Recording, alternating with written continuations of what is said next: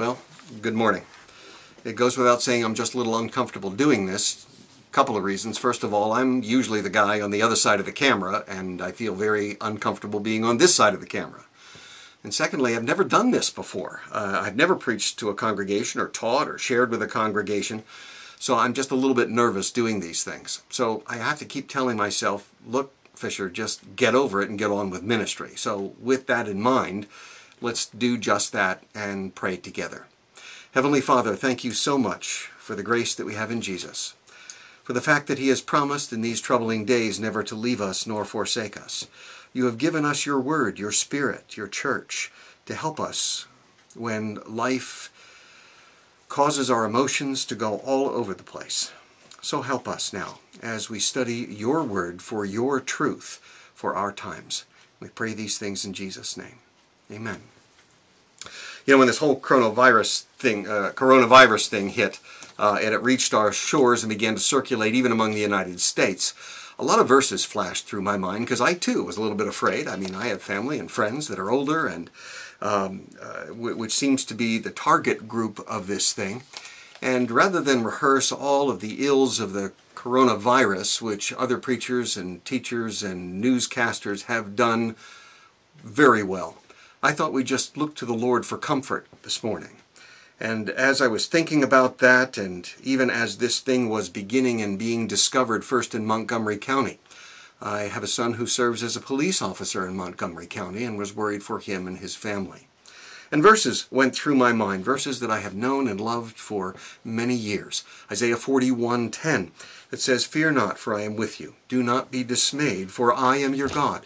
I will strengthen you, I will help you, and I will uphold you with my righteous right arm." Joshua 1:9 says, "Have I not commanded you to be strong and be courageous? Do not be frightened, and do not be dismayed, for the Lord your God goes with you wherever you go." Romans 8:28, of course, is a favorite that brings a measure of comfort, and it says that we know that for those who love God, all things work together for good to those who are called according to his purpose. Romans 8:31 begins a beautiful section in Romans 8 that talks about God's inseparable love with believers. What shall we say then to these things? If God is for us, who can be against us? And if you jump down to verse 37, it continues, "No, in all these things we are more than conquerors through him who loved us. For I am sure that neither death, nor life, nor angels, nor rules, nor things present, nor things to come, nor power, nor height, nor depth, nor any other created thing will be able to separate us from the love of God, which is in Christ Jesus our Lord." And there are tons of other verses that we could go to. But one that my mind kept coming back to was one that I have cherished for decades, and it's Psalm 121. I thought so our time together this morning would be a brief break from Genesis. It would have been Genesis chapter 16, but we're going to be working with Psalm 121 this morning. I remember preaching this about 11 years ago, and I think I titled it at that time, "What to Do When Stuff Happens. Sudden, Terrifying, Unexpected, Frightening Fixes." But this morning I'd just like to look at the Lord, and who he is and what he does for us as our keeper. Well, first of all, just a quick word about the Psalms themselves. First, the Psalms are simply song lyrics that were used in worship, or whether public or private. That's all they were. For some reason, the Lord chose not to inspire and record the actual music notes, even though in cuneiform at around 1400 that was a possibility. But the Lord chose not to inspire the notes, but rather the words. So this literary form is ancient song lyrics. It's not a didactic section like the book of Romans. It's not a historical narrative like one of the Gospels or the book of the Exodus from Egypt. It's also not prophetic. Now, the Psalms do contain some elements of those things, but the form itself is lyrical poetry, Hebrew lyrical poetry.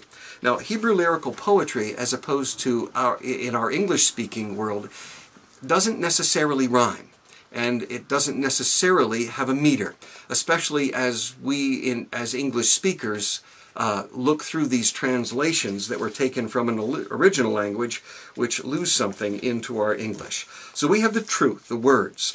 So it's a comparison and a contrast of Bible truths and life applications.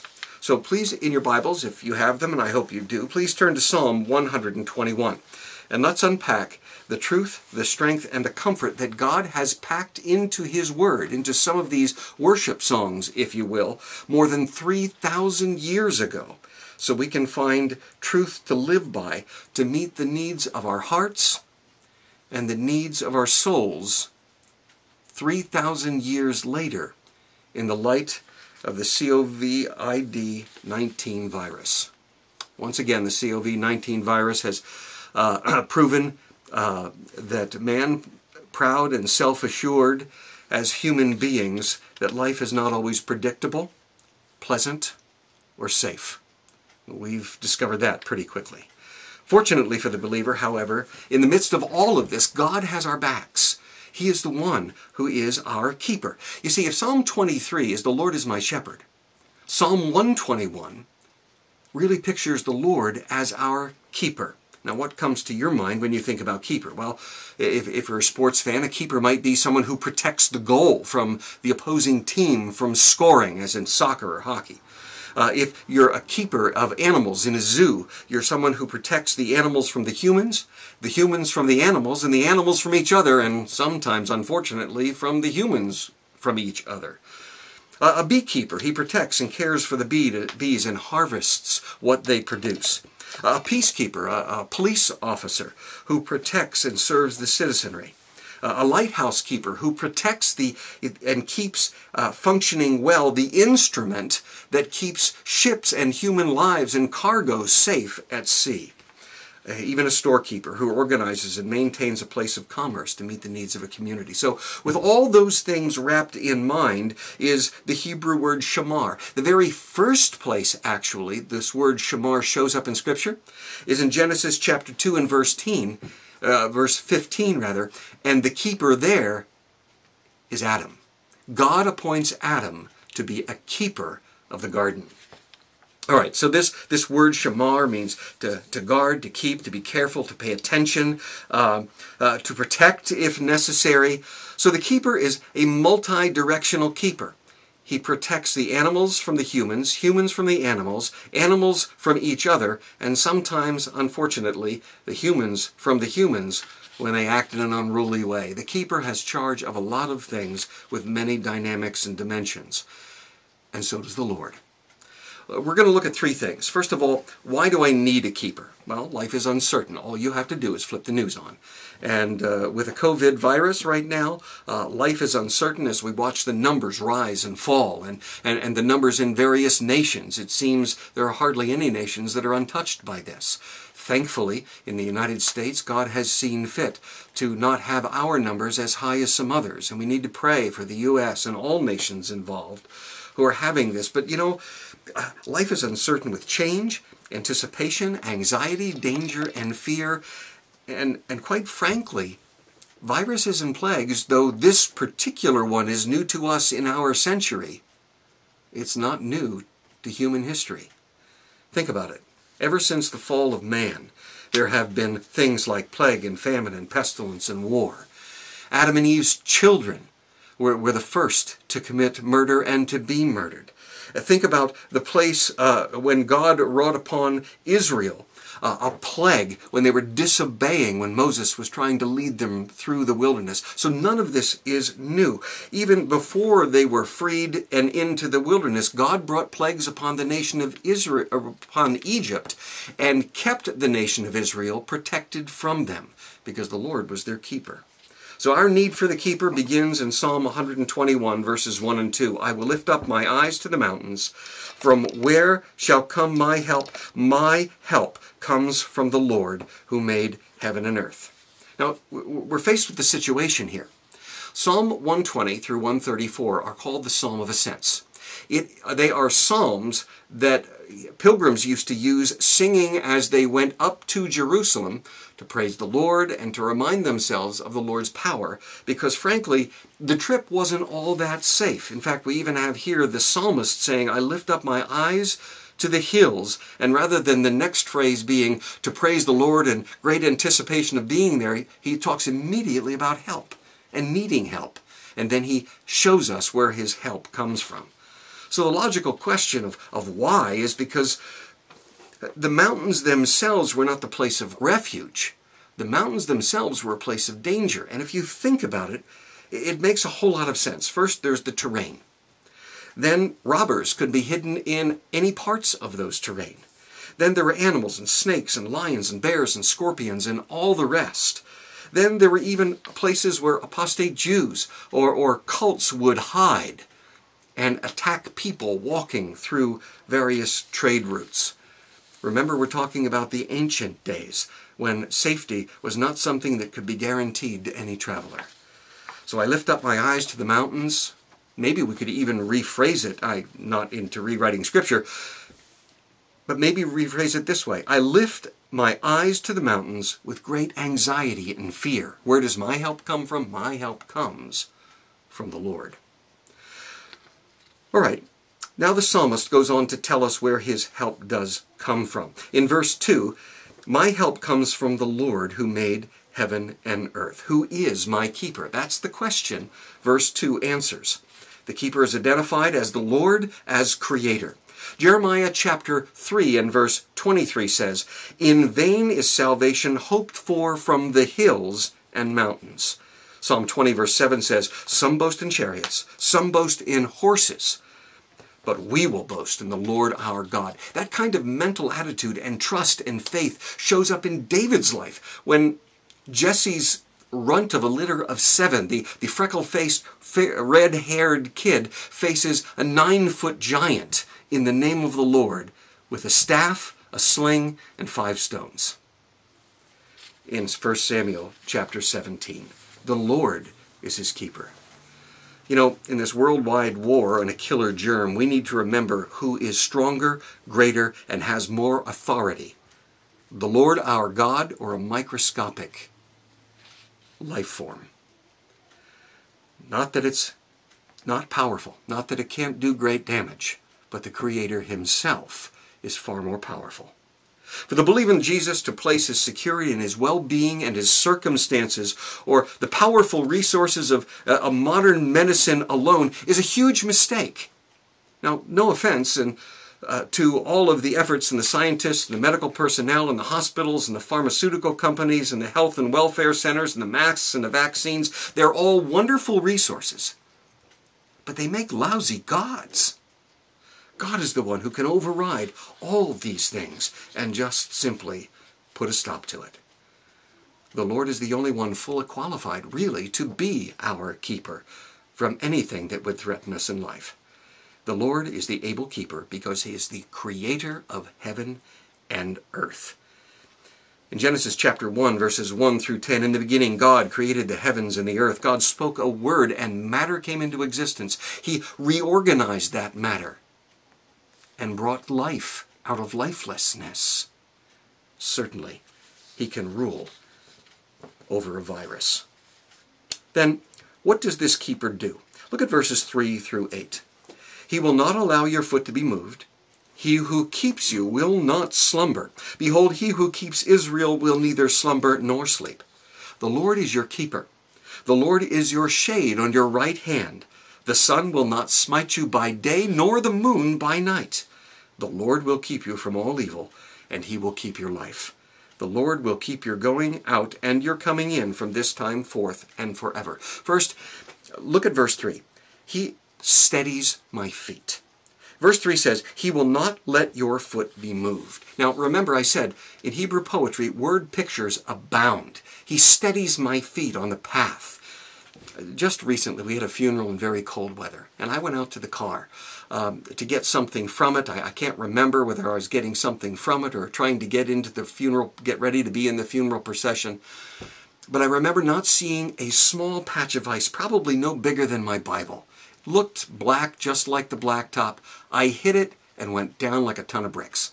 My legs slid underneath the car, my elbows smashed on the macadam, my knee banged into the door, and I thought, oh, if I had only been paying attention, I would have had much surer footing and overstepped that piece of ice.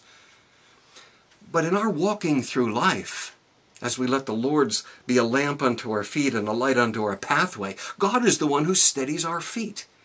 You know, you think to the New Testament in Ephesians chapter 6, when he's speaking about the armor of God, Paul's looking at the Roman soldier and looking at his armament and making, again, some Hebrew poetry parallels. And he comes to the soldier's shoes, shod with the gospel of peace. Now, the soldier's shoes were cleated, much like an athlete's shoe, or even a soldier's shoes today. They are not smooth, so that he might have sure footing in the battlefield. The Lord is the one who causes our feet to be steady. 1 Samuel chapter 2, verse 9 says, "He will guard the feet of his faithful ones, but the wicked shall be cut off in darkness, for not by might shall man prevail." Proverbs 3, verse 21 and 23 says, "My son, do not lose sight of these. Keep sound wisdom and discretion. They will be life to your soul, adornment for your neck, and then you will walk on your way securely, and your foot will not stumble." He causes our feet to stand firm in the gospel, the truth that saves our souls. The second thing that we notice in verse 3 is that God is always on duty. Now here again, we're going to a figure of speech, a metaphor, a word picture. It says, "He who keeps you will not slumber. Behold, he who keeps Israel will neither slumber nor sleep." Now notice in that phrase, it's actually, sleeping is actually mentioned 2 times and emphasized the second time. Anytime the scriptures repeat something, especially in such close proximity, it's always for emphasis. You will not slumber. The word is to be drowsy or to sleep. And the second word, yashen, is to actually sleep. In other words, out cold. You are sleeping and maybe snoring, but you are not conscious to the world. You see, God is the keeper that never sleeps on duty. He is the guard that doesn't have to worry about being caught sleeping on duty, because he never does. Now, how does that even work? I mean, no human being can do that and not sleep 24/7, 365. That's just not possible, but then we're not God. Even in the animal kingdom, think about it. I learned that whales and dolphins, what do? Do they go to sleep? And if they do, how do they breathe? Because they can only stay submerged for 20, 30 minutes at a time. Well, I did a little research, and whales and dolphins actually sleep without drowning by continuing to move and shutting half their brain down. I know it sounds strange, but according to Bruce Hecker, director of husbandry at South Carolina Aquarium in Charleston, South Carolina, what actually happens is these dolphins shut half of their brain down and completely asleep, but their opposite eye is still awake and open, but yet working at lesser capacity. And then after a certain period of time, the process reverses for them to allow their brains to rest almost half at a time. My wife asked me one time when I was behind the wheel of a car, she said, "Are you still sleepy?" I said, "No, I'm doing the whale thing." And she goes, "You're doing what?" I said, "Yeah, I'm just closing my one eye and letting that half of the brain go to sleep." And she did not receive that well, so I just told her, no, I was just kidding, and we just kept awake while we went our way on the car. But you see, God doesn't do that. And what he's basically saying is, God pays attention 100% of the time to his beloved. What more can you want from a keeper? His eyes never go off the monitor, so to speak. His eye is always on us. In fact, in verses 5 and 6, it says, "The Lord is your keeper. The Lord is your shade on your right hand. The sun will not smite you by day, nor the moon by night." Again, we're back into these word pictures. It's kind of funny. I mean, we all understand what it is to be smitten by the sun during the day. You get sunburn, possibility of heat stroke. I remember visiting Amy in Southeast Asia, and Amy was like a mother hen when we were there. She kept asking us questions because of the heat of the sun. When was the last time you had some water? Drink some now. Well, that made sense, and I was hot, I was thirsty. But how do you feel? And she meant, are you feeling dizzy? Or are you going to be sick? Do you feel flushed? Do you have a headache? Do you have an altered mental state or behavior? I said no to all of the previous ones, but the last one I told her she'd have to ask somebody else. And it would depend on who she asked about my mental state being altered. And then finally she said, Pastor, walk closer to the buildings. Stay in the shade and get out of the sun. And that made sense, but I just never thought to do that, because who in Pennsylvania does that? But as I noticed when she said that, all of the people on those islands were walking very close to the buildings in the shade because the sun was so intense. I think on that particular day, it was 110 with 90% humidity, and it was a little bit before noon. So I understand the protection of the sun and that metaphor that's being used. But what does this mean from the moon by night? I mean, I've never even heard of a moon burn. That doesn't make any logical sense. Again, the psalmist is being poetic. What he's saying is this: it doesn't matter whether it's day or night. God is the keeper of us 24/7. He never sleeps. He never slumbers. Day or night does not matter to him. He is always our keeper, protecting us all the time. And then he protects our lives from evil, it says in verse 7. The Lord will keep you from all evil. He will keep your life. The word here for evil is ra. It's just a general word for evil. It could mean bad circumstance. It could mean evil in the sense of as opposed to God. But in Psalm 91, in verse 10, it says, no evil, same word, will befall you, nor will any plague come near your tent. For he will give his angels charge concerning you to guard you in all your ways. Again, that's a prophecy about the Christ, that God would protect him until his time on earth was over. But what kinds of evil does the Lord protect us from? All kinds. Think about it. Those Christians who are persecuted, who are injured, and who even die. We lose people all the time to death because it's part of the curse upon the human race. But if adversity, hurt, or injury comes, and it is stopped because the Lord, our keeper, sets limits.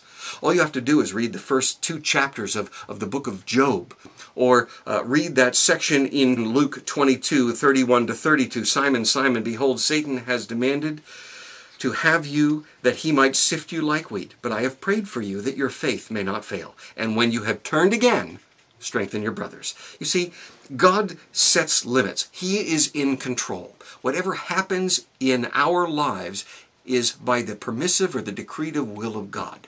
God doesn't wake up in the morning and say to himself, ooh, I didn't see that coming. That's not part of his life.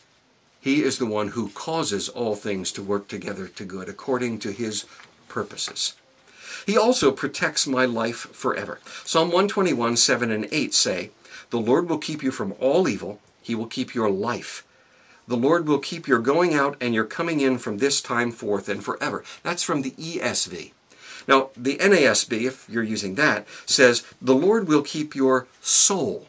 Now, the Hebrew word is nephesh, and it can mean either and both at the same time. It's not talking about the Lord only keeping the circumstances of our lives or only keeping our eternal soul. I think he does both at the same time, always. That Hebrew word, nephesh, can be used in that direction. You see, God is concerned about the entirety of my life and your life. He's concerned with things physical, material, non-physical, and immaterial. The eternal soul, in which was made in his image, all of it he is concerned about. Because we are his by creation and his by redemption. You see, God owns us twice. And he will protect his investment, so to speak, because he spent so much on us. His blessed Son, Jesus Christ, on the cross. And Jesus himself says about God's protection and our value before him. Do not fear those who kill the body, he says in Matthew chapter 10, but cannot kill the soul. Rather fear him who can destroy both body and soul in heaven. Are not 2 sparrows sold for a penny? Not one of them will fall to the ground apart from your Father. But even the hairs of your head are numbered. Fear not, therefore. You are of more value than many sparrows. Now, concerning our eternal souls, God considers them so important, he seals them with the third person of the triune God, the Holy Spirit of promise. Ephesians chapter 4 and verse 30 tell us. You see, we are locked up in the power of his hand. Listen to the way Jesus phrases God's power in keeping his sheep. My sheep hear my voice. I know them, and they follow me. And I will give eternal life to them, and they will never perish. And no one will snatch them out of my hand. My Father, who has given them to me, is greater than all, and no one will snatch them from the Father's hand. I and the Father are one. The most important part of man, the eternal soul for which Christ died, is kept safe for all eternity from all harm by none other than God himself. And then lastly, he says, he guards my travels. Look at verse 8. The Lord will keep your going out and your coming in from this time forth and forevermore. The going out and the coming in to and from Jerusalem. The going out in maybe our circumstances of going out and coming in from our homes to work or school or to places of worship. Basically, he's saying wherever you go, God will be with you, fulfilling his role as the keeper. He is the one who will guard our going out and coming in. Does that mean that we'll never have a traffic accident, break a leg, or suffer from some sickness, or the separation from a beloved church, or a pastor, or even death itself? No. But it does mean that when protection, provision, and deliverance is needed by us and decreed by God, God himself will accomplish it because he is our keeper. Let me just read to you this poem. I really like this poem by Gibbs Vall. It's called The Parable of Tomorrow. I looked at the mountains. It's too hard, I said. I cannot climb. Take my hand, he whispered. I'll be your strength. I saw the road. It's too rough and long, Lord. Take my love, he answered. I'll guard your feet. I looked to the sky, and the sun is gone. I said, already the way grows dark. Take the lantern of my word, he whispered, and that will be light enough. Well, we climbed, and the road was narrow and steep, but the way was bright, and when the thorns reached out, they found his hand before they touched my own.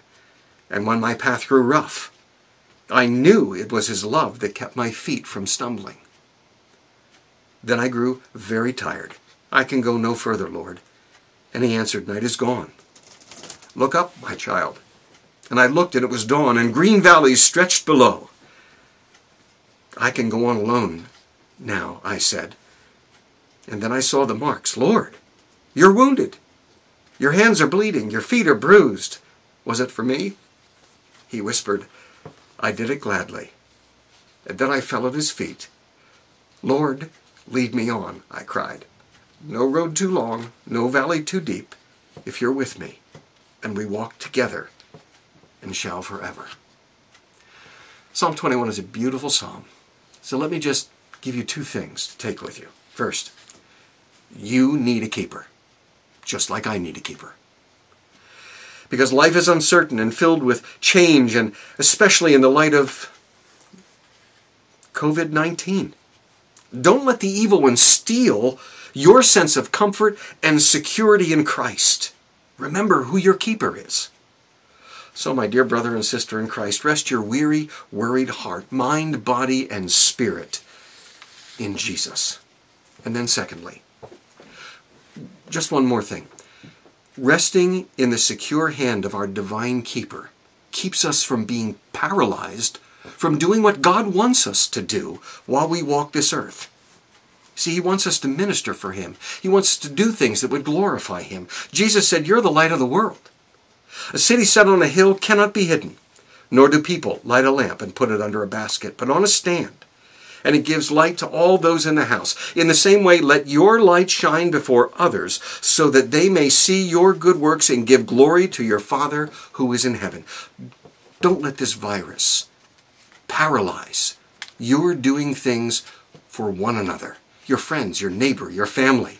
Now, It means we need to take the proper precautions. We need to listen to the instructions of our government.